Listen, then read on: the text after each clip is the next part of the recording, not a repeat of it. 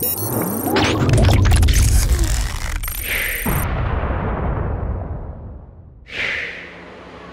what's going on everyone? Vega here for SerpentX Tech, and we got the Jasminer up and running. We're actually connected to it. This is the default page that you would see where you can see all your IP information, the status. Obviously the board is not hashing at the moment. You can set this up in the original miner, just like I showed, Angry IP scanner. You can scan, you can look at your router, right? Like some routers will show what device is where.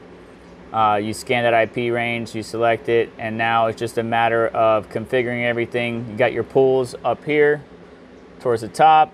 You got your wallet address / account. You can choose whether or not you want the IP to show on the prefix or name. I chose no, and I'm trying to see if I can mine to the Nicehash pool for ETChash, which is the most profitable for this particular miner. But also, the first thing you should always do with any ASICs or miners is reset the admin password. You type in the current and then the new password twice. Sometimes it might give you a little bit of issue, just be patient.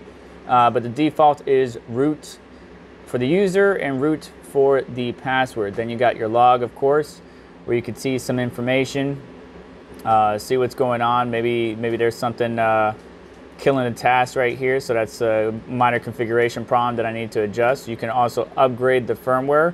There is a new firmware on the downloads page for Jasminer. It looks like this one is from July 26, 2022, the X4. You're looking for the 3U. And if we wanted to confirm what the current firmware is, it looks like the date's right there. So version April 24th, 2022. So obviously there's a new firmware version. We're gonna go ahead and download that. And we can manually update it through either the web interface, or we could even do it through this program right here, SL_miner. And you click file selection, select the file, upgrade, so on and so forth. But we're gonna go ahead and continue playing around with this until I can make sure it's hashing and showing some network activity, and then finalize the video. Bear with me here. So we updated the firmware. Everything has looked like it's detected. It's just not hashing away, even though the miner configs are set up. I might play around with different pools and stuff like that just to see. We can see during the log, it's detecting the boards, it's detecting the temperature sensors. Everything is looking okay. It looks like it did a hard reset there, or I did a hard reset earlier.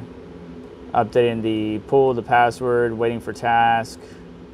So the log, I'm going to keep an eye on and make sure that everything is good. But we did upgrade the firmware, very simple. Just click here, go to your downloads, select it, hit upload image, and then that's it. It will reboot after it's done.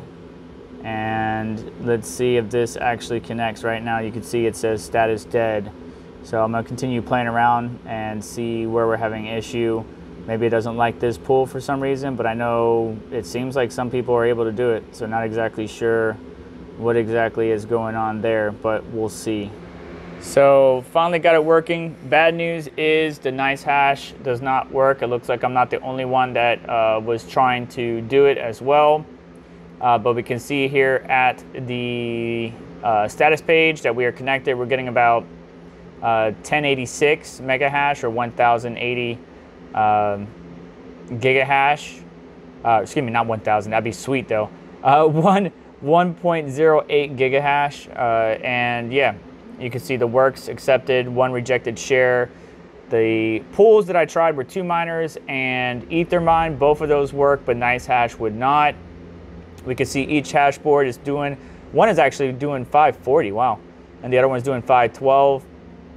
Temp is 40 to 48. We might do some K-type, thermocouples and test out the temperatures. The fans, which again are in the back, they're kind of sucking air in from the front, which is being fed cool air from outside and pulling it through the system, so that's staying nice and cool. And I can confirm there are shares being submitted at the pool, but just to reiterate, unfortunately, whether it's Dagger or ETChash, Nicehash algorithms does not seem to, or at least the address doesn't seem to work. If I get it working, I'll let you know. Maybe there might be a firmware update in the future. but for right now, no. And just to show you, when I was on 2 miners, we were submitting shares. The hash rate was climbing just like it is climbing right now on Ethermine. Obviously, it's going to take a minute for it to show the 1,000 mega hash or 1 giga hash, but we are successfully connected to both of the pools. It's just Nicehash won't work. Fans are around 1600 RPM. And just don't forget to change your password. The current one, it would be root or the default, and then give it a new password ×2, hit update, and you should be good to go. It's going to make you relog in. And you can do everything right from here. You can use the SL_miner or something like that, but I like to use the web GUI. And make sure to get the latest firmware from their website, which is right now at time of filming, July 26, 2022. That's pretty much it. Very easy, just like most ASICs, right? You get the IP, you do a little quick scan of your network or look on your router, get the IP of the system, log in, configure your hash rate, or excuse me, your pools and URLs and everything, and hash it away. Now that we're all connected, good to go, especially after there was some loose connections stopping me from mining before.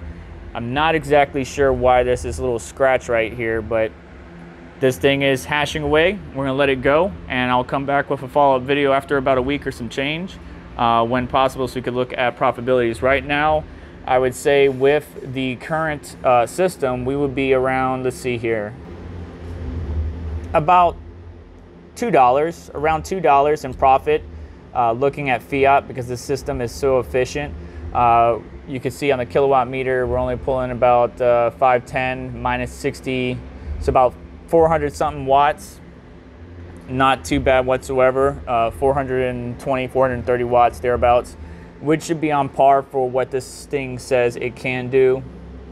Yeah, 480 watts. So it's actually running a little bit more efficient and getting a little bit better of a hash rate than what the specs page says. So that's pretty cool. I'm not sure if there's firmware or maybe I just got a good sample, but $2 a day profit.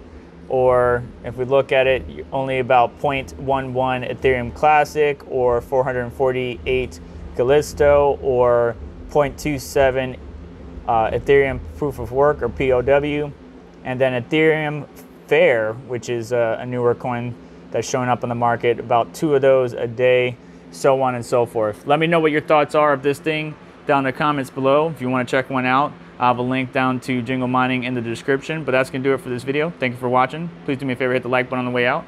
Make sure to get subscribed, hit the notification bell to stay up to date, as well as check out all the different links in the description that help support the channel and what we do here. Take care. I'll catch you next one.